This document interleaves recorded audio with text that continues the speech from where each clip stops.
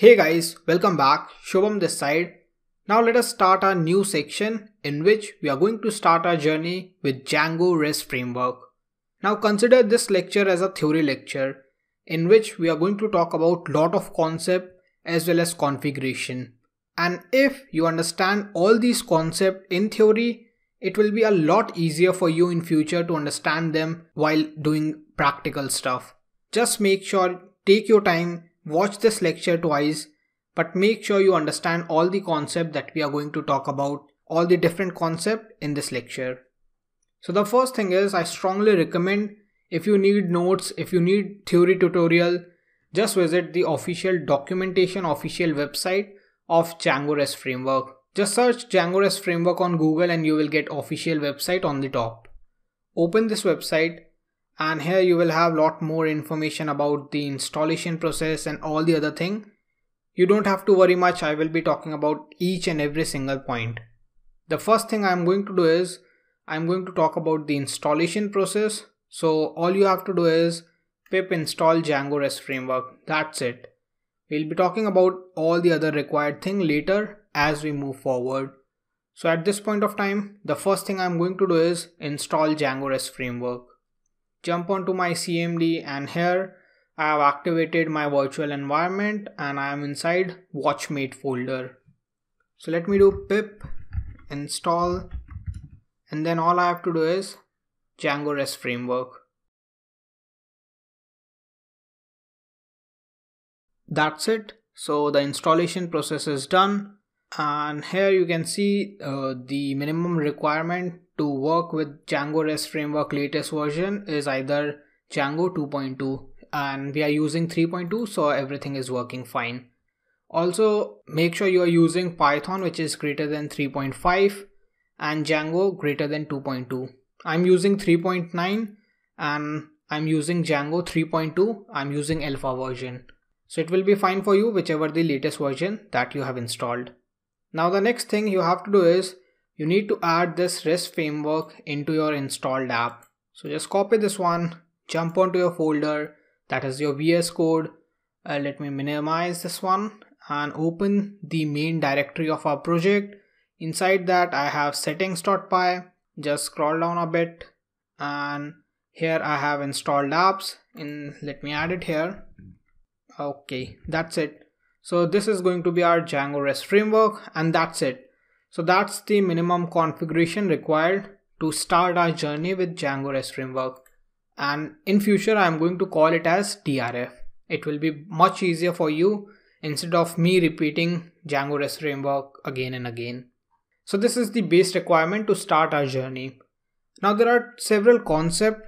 Because of these concepts, we are going to utilize DRF. The first one is serialization and the second one is deserialization.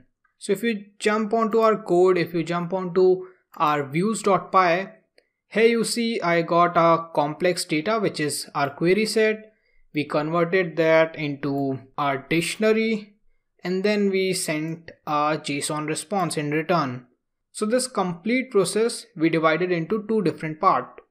Now if I try to make you visualize the complete process, what we did is every time we make an entry, we are actually creating our object. So this is our sample database. We currently have 3 entries. That means we currently have 3 objects. So if I try to fetch anything, I am going to fetch them in the form of our query set, which is our complex object, complex data type. And this is our current model object. Now converting this data type into our Python native data type, which is Python dictionary, this process is known as serialization. And then all we have to do is pass this dictionary in the form of JSON response. At this point of time, we are doing this complete task manually. We need to map each and every individual element, every individual value. It can be name, it can be our active. At this point of time, we are even using only 2 or 3 fields. We currently have only 3 fields, but think about a big project. We might have 10 fields, 20 fields. So trying to do every single thing manually is going to take a lot of time. Now this was just one bit, that is accessing our information, but we have to create, we have to update, we have to delete. So to avoid this, we have our simple process, which is mapping will be done by serialization, and then all we have to do is render this into JSON. That's the whole process.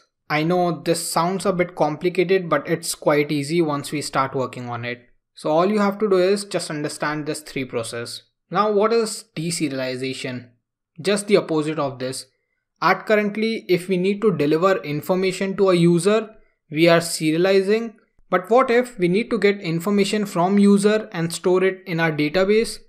During that part, we need to deserialize our data. So suppose we get information in the form of JSON, then we need to convert it into dictionary, and then we need to deserialize it and store it in the form of object in our database.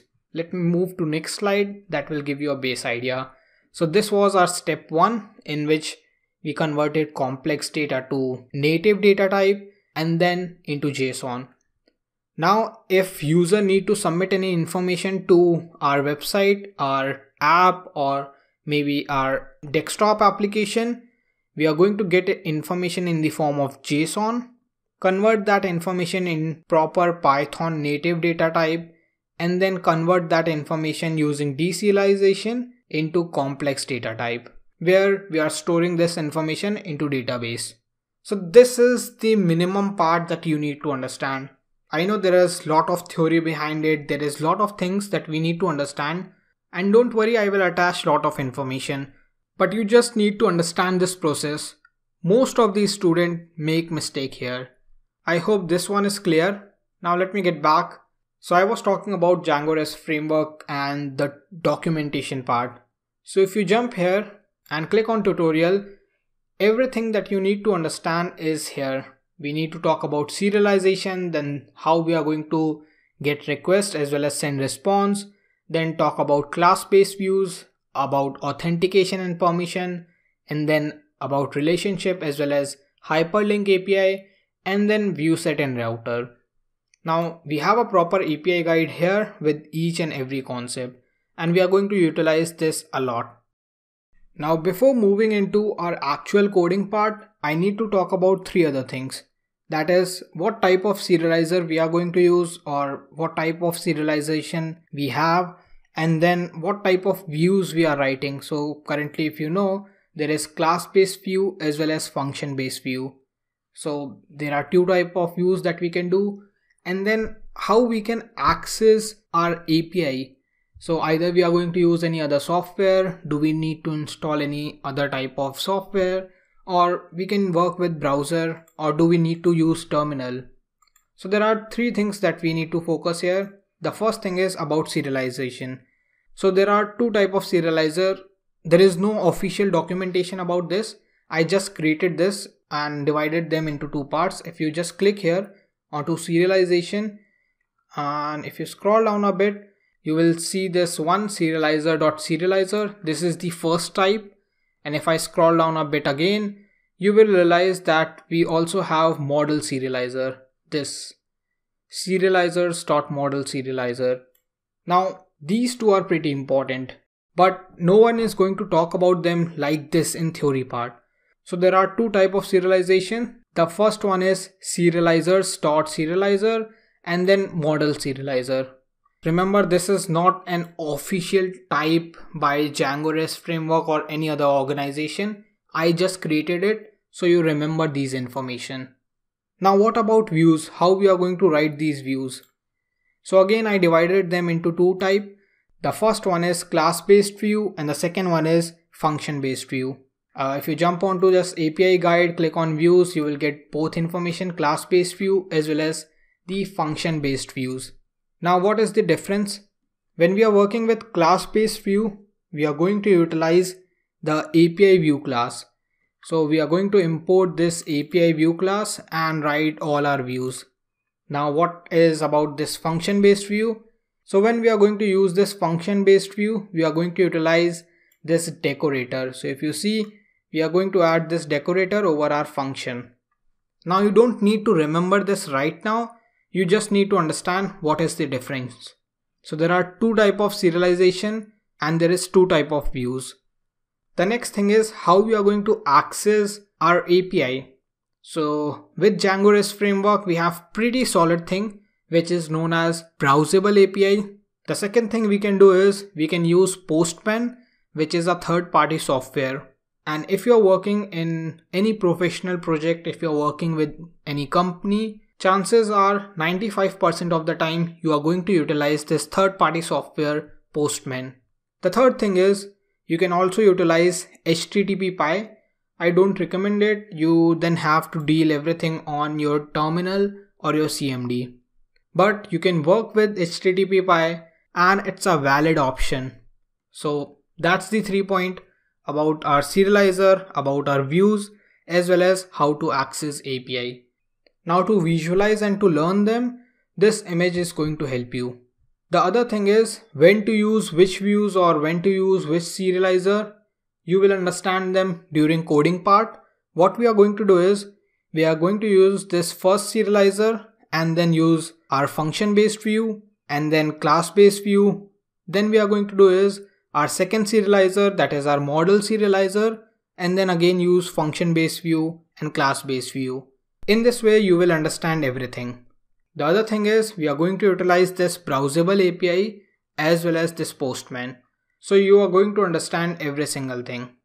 That's it for this theory lecture. I know this was a bit complicated, but the problem is no one talks about this at early stage.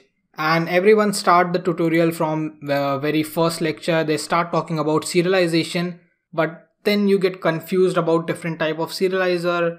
Then you get confused about different type of views. It's much easier to get a bit information about them and then later explore everything. I hope you got the idea. You don't need to learn everything, you just need to get the basic idea. From the next lecture, we are going to start our serialization process. Make sure you visualize this image again, or maybe just take a screenshot, but make sure you have information about this. That's it. From the next lecture, let us start our journey. Thank you for following. I hope this lecture was helpful, and I see you guys in the next one.